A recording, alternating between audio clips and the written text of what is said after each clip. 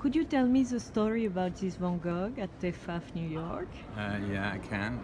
We just bought the painting a couple of months ago in a private collection in Yeah. France, and it was in that collection for almost 50 years. So we are very happy to present it here at TEFAF Maastricht, of TEFAF New York, I have to say. Sorry, I'm so used to the Maastricht thing. TEFAF New York for the first time, and It was completely unknown. it was unknown, although the family knew where it was, and the expert of the Van Gogh Museum in Amsterdam knew where it was. The other art dealers or the public didn't know, and yeah, we traced it and we bought it from this private collector. But there's no doubt about its authenticity, right? No.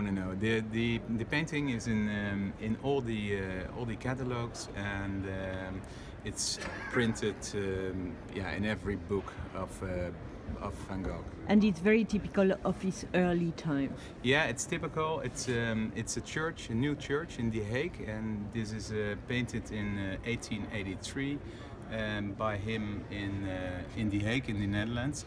And this is the typical colors he used in those days, and also the perspective and the size. It's yeah, it's what you Expect. what you expect when in his early period. Yeah. Merci.